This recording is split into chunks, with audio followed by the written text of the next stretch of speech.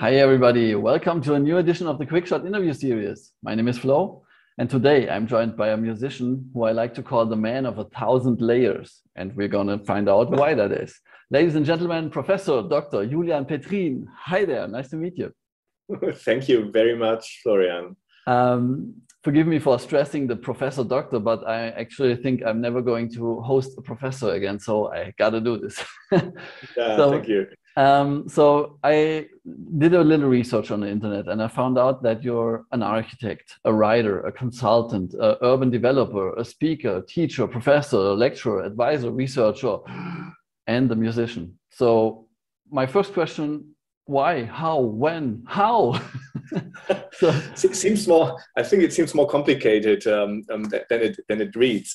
I have maybe I have two professional lives, and one life that I live really, that is being an urban developer, being an urban planner actually. So I'm not as much an architect as maybe more an urban designer, urban planner, and this is all my occupations where I make money from. So. Teaching, for example, has been part. I have to say I dropped the professorship, so I'm not professor anymore. So it got a bit lighter in all my things. A bit. And but I always my second option for life was always to make music professionally. You know, my father's been a musician in his early life. He's been a jazz drummer professionally. And I grew up with a lot of musics. And so it was always, in all my family, there's this thing like, one side is the music side and one side is probably the other side. And so we're switching with both sides a little bit. So this is maybe, it sounds complicated, but at the end, it's a pretty simple story. It's like your day has double the amount of hours than my day does. So can you really separate the musician from the official person, or is this one creative person at all? I think at the end it's one creative person, and when I started making music, I was always interested in telling a story with my music. So I'm a very big fan of the 60s and 70s and the 80s French film music, for example, Vladimir Cosma, Francis Lay, these composers, Michel Legrand, which tell a story really together with the directors. And you know, what I do with urban development is also kind of storytelling. I'm telling a story about possible futures in the city. So this is maybe the thing that binds together. And of course, there were some situations where I tried to bring in some of the musical things into my work, to the urban development work. So for example, if you do interactive, immersive, presentations and things like that, and you add some Easter egg, like the music of yourself inside. And so, but at the end, I have to say, it's the same persona, I would say. So you're creating this unique mix of neoclassical, ambient, downtempo, layered tracks. So taking your latest release, Moonrays, as an example, where do these soft, soothy, roomy textures come from? Is it a thing that is created from your heart and soul, or do you have something like a muse or an inspiration to gather all the musical stuff for it? Maybe it's like I have like a kind of ideal in my mind that is about a bit about hugeness, about softness, about creating a big space and things like that. And I have to tell that sometimes I want to go on new roads music wise, and I discover myself always coming back to this ideal sound, which is about combining this kind of melodical elements with a kind of spatial and warm and embracing, let's say, sound world. And I don't know, it's maybe some influenced by the 80s, bands like, I don't know, Early OMD or Art of Noise or things like that. So that have heavily influenced my musical taste, probably. So with you telling just now that you tried to do different things, what was the craziest different musical thing you ever tried?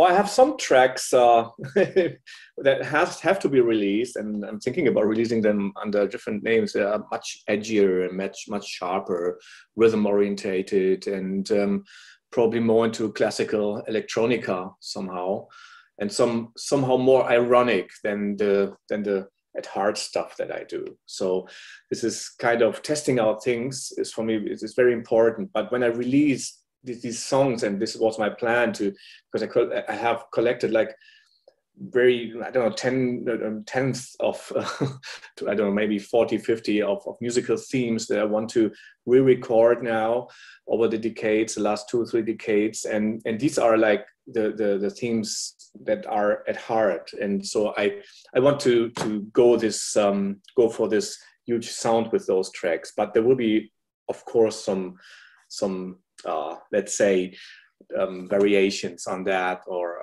testing out other paths of musical composition beside that. So with you collecting all those ideas over the years, I noticed there has been a hiatus between 2003 and 12. So why didn't you keep releasing music once you started?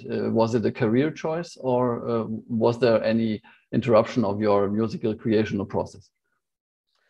Yeah, I think maybe 2 things. On the private side, I became father in 2006. So this somehow, put it another layer into my life, very important layer. But the other thing is that also technically, I have to say, this was a big disruptive time for me, because on one side, 2003, I released a CD. This is quite like the classical album concept, and I released it really on a hard copy CD mode. And then all the streaming thing came up, and first of all there was the Napster time, but then the streaming times came. And the other thing is that I switched my whole equipment from having hardware synths to working with software synths almost only. So I had to reinvent my whole, let's say, way of making music, and in the same time I could discover a lot of things. And this was the period where I wrote the most of the tracks I'm starting to release now. I've started to release now. So yeah, it has not been a passive or non-productive time, but more behind the curtains. Okay, so you actually plan to release tracks from this time after doing a bit of rework on it to a new album or CD, a streaming album, I guess. Yeah. So do you work with a team to produce your tracks, or is this a one-man gig? I have some friends I consult, and now I started to work with 2 mastering experts. For example, I have a very dear colleague who's doing visual arts. I started to involve, so I'm starting to go for a more teamy way of working. But usually I compose on my own. So this is a very, maybe, with my other professional life, my creativity is always a thing of negotiation, of mostly also political negotiations when you do urban development. So making music is really a chance for me to go for my own personal vision. This is a pretty egoistic probably thing, but at the end it's a lot of fun. I don't think so, because you always could choose to work with other musicians as well. That's it, yeah. But you have the full creational flow is just if you can decide any nuance of your own. So probably that gives you the freedom to do or not to do whatever you want. Yeah. So. But I'm thinking about involving people for the production part, because I feel that I'm reaching a kind of roof there with my experiences and skills, which are not so high into professional production. So all these little tricks and things that you can do in order to somehow push up a little your arrangement and your production. So it would be good to have a consultants or a kind of co-creational mode there. And I started to discover this kind of Lander network tool that there is. You can contact some other guys, and I started to contact people, and that seems pretty interesting for me. So are you a self-taught musician, or did you have classical training back in the days? I had classical training for, I don't know, maybe 9, 8, 10 years, something like that. And I had some jazz training. I continued with jazz training with a What instrument? salsa pianist.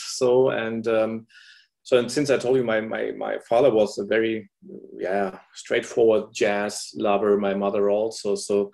And they didn't accept much anything else than jazz. This is how some jazz nerds are. So I had a high, let's say, level or bar to rise. Yeah. on what instruments had you this training? I trained. I learned piano, classical way. So and I do some percussion things. So this is why I love like refined percussions.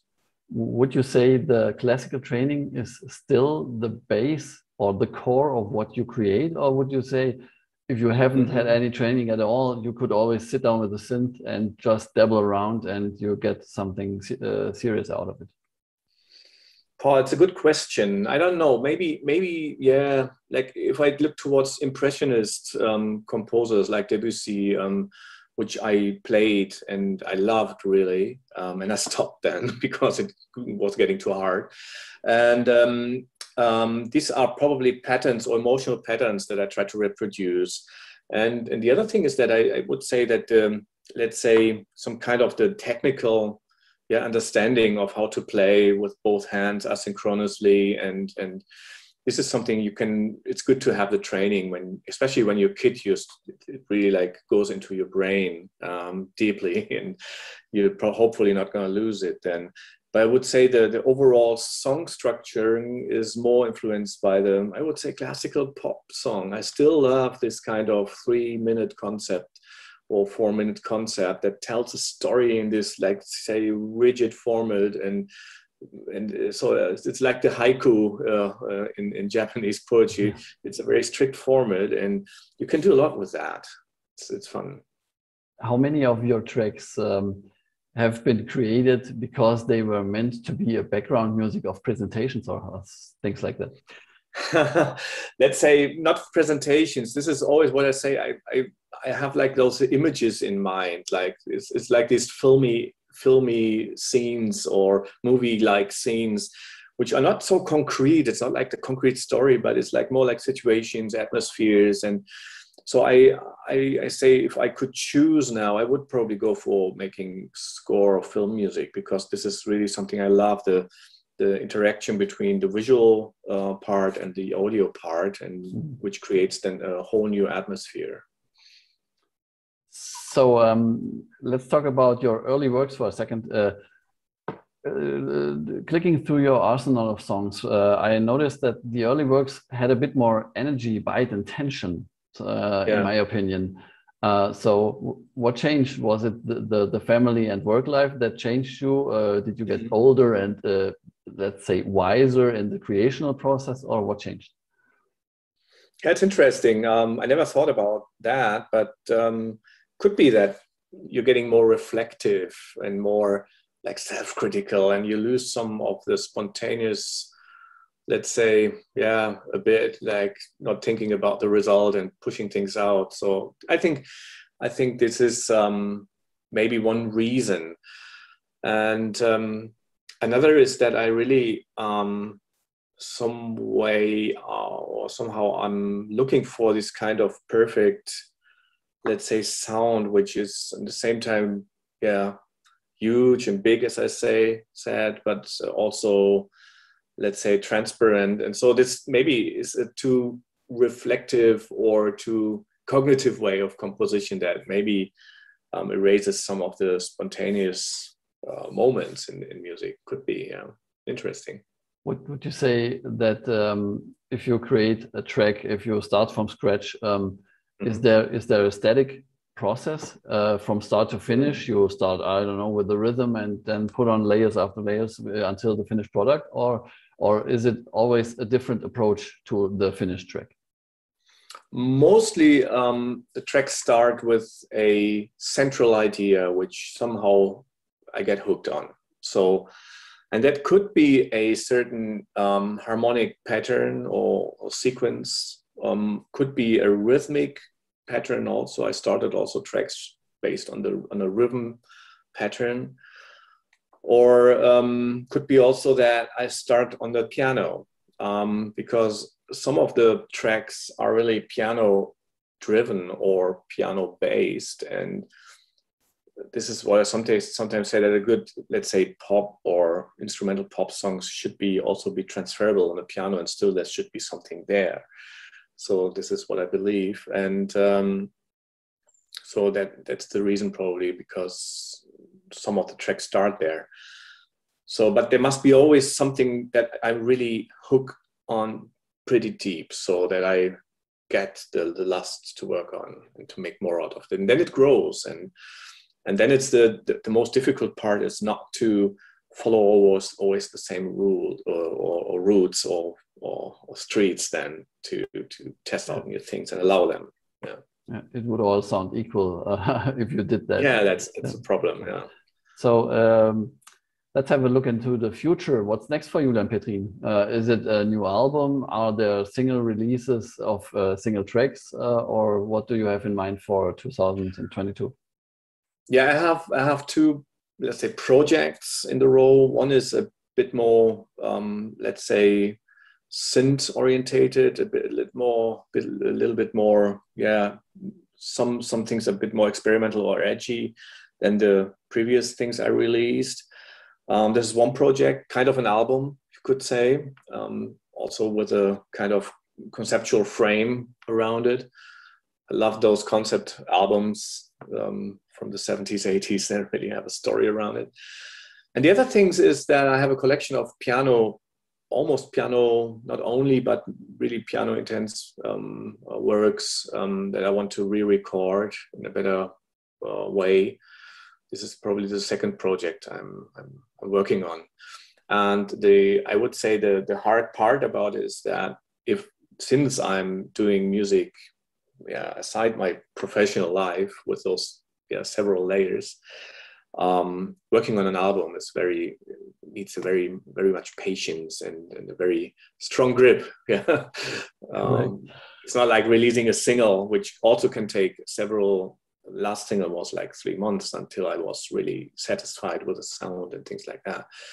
So but an album is another part of work, I would say. Are you even in charge of the promotional aspect of your work, like advertising or the releasing part of it?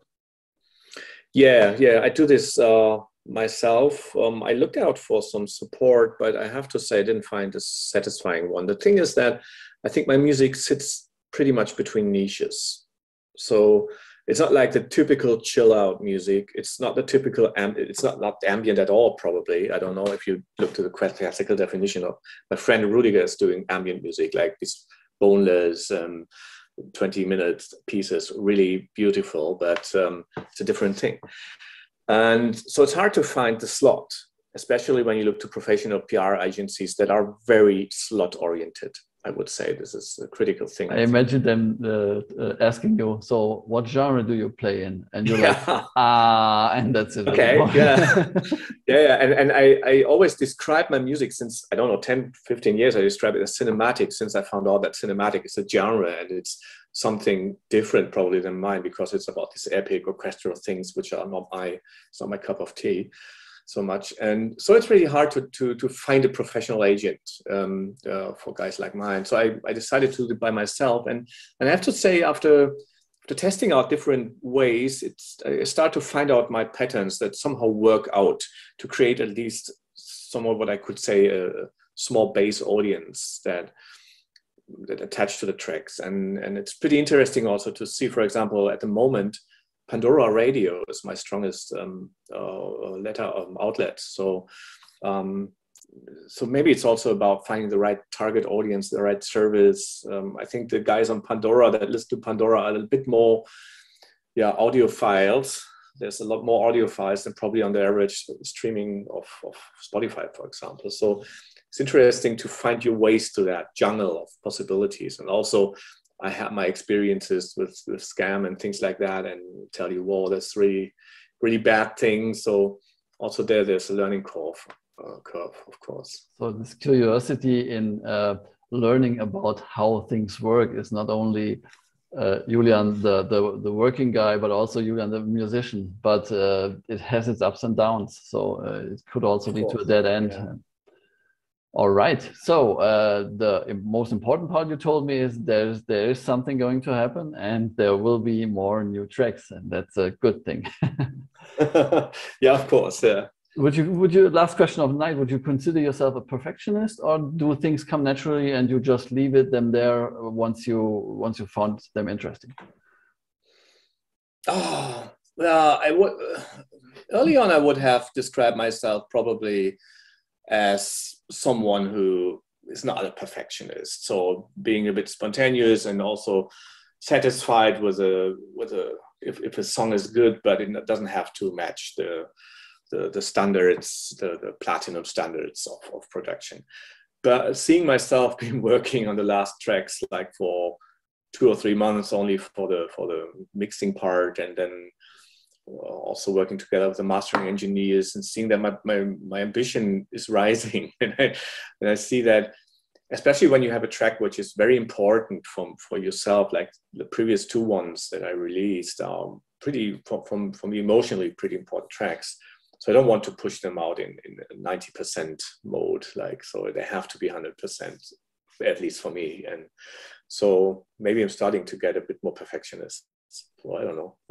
That might be a curse down the road. So yeah, I have to be careful. So it's good to maybe someday make a really rough release someday and see what happens then. So yeah, like a friend of mine, a mixer, always told me you can spend days and nights mixing one single track, and no one will ever know, because you're the only one hearing the nuances of the single layers of it. So and sometimes it's you can do a mix in 5 minutes and it sounds as good as he'd spend 3 hours on it. So and then you take what the artist offers you, and if you like it, it's not about the quality, the perfection of the mix. Some of the most beloved tracks are loved because of their mistakes somehow, sometimes. The raw and edgy feel and the honest feel connected to it. So. Yeah. All right, Julian, thank you very much for meeting me tonight. It was a pleasure to have you on the show. Yeah, thank you very much, Florian. Guys, if you want to know more about Julian Petrin and his work, please make sure to check out the links in the description of the video. That's it for now. All I have to say is be safe. Until next time. Bye.